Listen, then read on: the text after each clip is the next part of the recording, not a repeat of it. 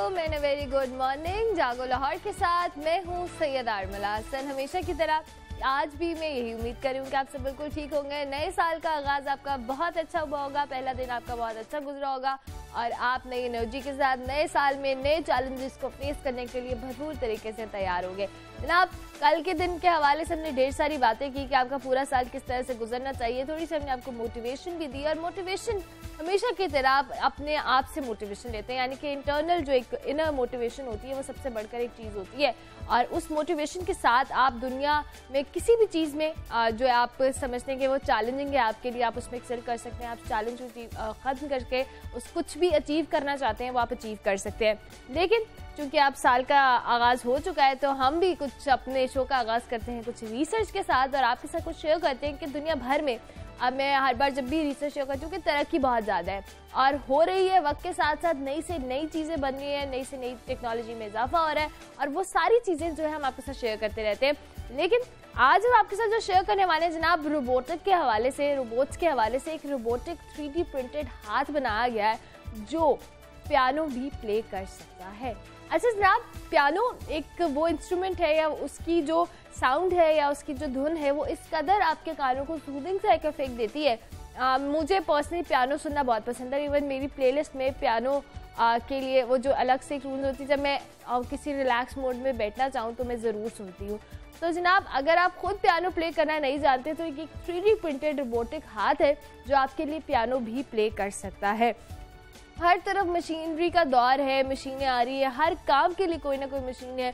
तो अगर अब आप पियानो सुनने के ख्वाहिशमंद हैं तो आपको इस रोबोटिक हाथ का सहारा लेना पड़ेगा। जनाब, कैम्ब्रिज यूनिवर्सिटी के इंजीनियरिंग डिपार्टमेंट के स्टूडेंट्स ने एक ऐसा इंसानी हाथ तैयार किया जिसमें हड्डियां भी मौजूद हैं और इस रोबोटिक हाथ की सबसे हैरानकुन बात यह है कि इसमें मसल्स भी हैं और ना ही नसें हैं, लेकिन इसके बावजूद इसकी जो उंगलियां हैं वो इस हद तक मुतहरिक हैं कि पियानो पर धुनें भी छेड़ देती हैं और ये देखने वालों को बहुत हैरान कर देती हैं।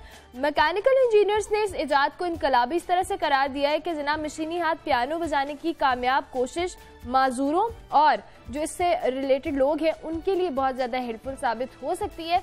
तो ये रोबोटिक हाथ है जो कैम्ब्रिज यूनिवर्सिटी के इंजीनियरिंग डिपार्टमेंट के स्टूडेंट्स ने बनाया है और ये डेफिनेटली आजकल सोशल मीडिया पे बहुत एक इसके हवाले से अट्रैक्शन हो चुकी है पैदा, के लोग जो है इसको पसंद भी कर रहे हैं और इस जो कह लें इजाद को इसको बहुत ज़्यादा अप्रिशिएट भी कर रहे हैं। अच्छा जनाब, और हम जहाँ इनकलाबी चीज़ों की बात करते हैं, बहुत सारी ऐसी बातें करते हैं कि दुनिया में बहुत सारी चीज़ें बन रही हैं, तेज़ी के साथ वक्त बदल रहा है, चीज़ें नई से नई आ रही हैं, हमारी रोज़मर्रा ज़िंदगी में बहुत सारी चीज़ों की नक्शन भी हो रही है। उसमें सबसे बढ़कर स्क्रीन्स का इस्तेमाल, चाहे आपका मोबाइल फ़ोन है, आपका लैपटॉप है, आपकी TV स्क्रीन्स है, ये सारी स्क्रीन्स जो हैं कहीं ना कहीं हमारी सेहत को नुकसान भी पहुंचा रही है और हमें नेचर से बहुत दूर लेकर जा रही है। अगर आप अपने ऑफिस में काम करते हैं, जैसे हम अपने मीडिया हाउसेस की बात करते हैं, तो हमारे पास हर वक्त फीड आ रही होती है, कोई 10-12 TV एक साइड पे लगे हुए हैं, फिर आप दूसरे रूम में जाएं वहाँ पे TV लगे हुए हैं, क्योंकि हमारा काम ऐसे है। और बहुत सारी आप ऑर्गेनाइजेशंस में जाएं वहाँ पर इसी तरह से स्क्रीन्स डिस्प्ले की जाती हैं, चाहे वो आज साहब ये इन सब से स्क्रीन्स को अवॉइड करने के लिए ऐसा चश्मा तैयार किया गया है जो हमें आपको सिर्फ अपने जो एक काम जिस पे आप फोकस रखना चाहते हैं या जिस स्क्रीन पर आप फोकस्ड हैं उसी पे आपकी तवज्जो दिलाएगा। इस चश्मे को पहनने के बाद आपके जो इर्द गिर्द की स्क्रीन हैं वो आपको बंद दिखाई देंगी। अच्छा जनाब, ये LED और LED रोशनियों को जो ये चश्मा है ये ब्लॉक कर देता है, जिसके बाद चलता हुआ TV जो है चश्मा लगाने वाले को बंद दिखाई देता है और ज़्यादातर जो चमकती हुई स्क्रीन्स है उनके लिए ये चश्मा जो है इफेक्टिव है कि वो उनकी जो लाइट्स हैं उनको ब्लॉक कर देता है।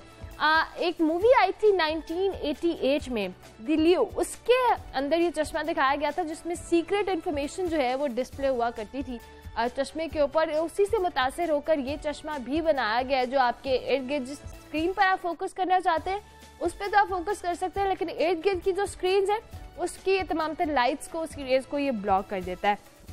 और जनाब ये उनको बंद नहीं करता, सिर्फ आपका विजन उसको बंद कर देता है और इससे बनाने का मकसद जो है स्क्रीन पर गुजारे जाने वाले टाइम में कमी जो है उसमें मदद देना है। डेफिनेटली अगर आप रोज़ अपनी रूटीन में देखें तो आप 24 में से कोई जो सोने के 6-7 घंटे निकाल दें, आपका सारा टाइम स्क्रीन पे किसी न किसी तरह डायरेक्ट वे में और इनडायरेक्ट वे में गुजरता है। चाहे आप TV देख रहे हैं, चाहे आप मोबाइल फ़ोन का इस्तेमाल कर रहे हैं, चाहे आप लैपटॉप टैब कहीं भी है, आप इस्तेमाल करें तो हमारी इस वजह से हमारी सेहत पर, आंखों पर बहुत सारा इम्पैक्ट आता है, स्ट्रेस लेवल बहुत ज़्यादा बढ़ता है।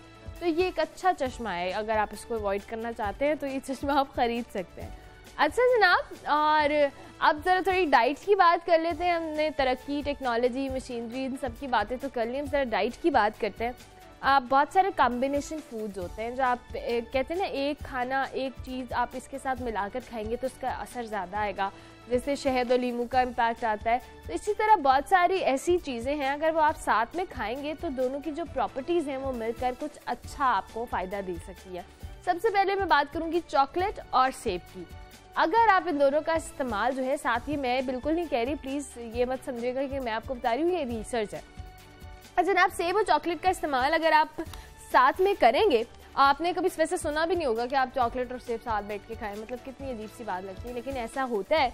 और चॉकलेट में मौजूद जो एंटीऑक्सीडेंट होते हैं और जो सेब में मौजूद होते हैं, दोनों मिलकर जो आपकी दिमागी कारकर्दगी है उसमें बहुत ज़्यादा इजाफा करते हैं। ये आपके हार्ट के लिए, इनकी वेसल्स के लिए, और इससे कैंसर का रिस्क भी काफ़ी हद तक कम हो जाता है। तो सेब और चॉकलेट का इस्तेमाल मतलब हर वक्त नहीं करना, कभी कभी मतलब इकट्ठे आप खा सकते हैं। अच्छा जनाब, दलिया और ऑरेंज जूस यानी कि पोरेज, अगर आप दलिया खाते हैं तो उसमें जो प्रॉपर्टीज़ होती हैं या चीज़ें मौजूद होती हैं वो आपके जो डाइजेस्टिव सिस्टम है उसको बहुत बेहतर करती है, और आपके बॉडी में से जो डिस्चार्ज करते हैं पॉइजन मैटर, उसमें बहुत ज़्यादा हेल्पफुल होती है और आपकी बॉडी को बिल्कुल उसकी सफाई करने में बहुत अहम साबित होती है।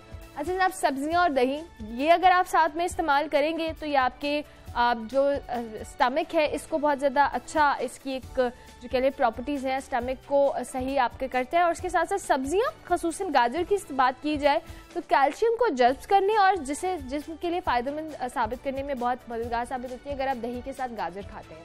तो ये भी एक कॉम्बिनेशन फूड आपके लिए अच्छा हो सकता है। सब्ज़ चाय, ग्रीन टी और लेमन, ये तो एक आम रूटीन की बात है, आप सब लोग घर में डेफिनेटली इस्तेमाल करते हैं। ग्रीन टी दो तरह की होती है, एक कहवा की शक्ल में होती है और एक मिल्क के साथ भी होती है। जो कहवा वाली है उसके अंदर नींबू आप डाल सकते हैं, अदरवाइज़ अगर आप जो मिल्क वाली ले रहे हैं उसमें तो वो दूध का मामला ख़राब हो जाएगा। तो इसीलिए आप ग्रीन टी लेमन के साथ पियेंगे।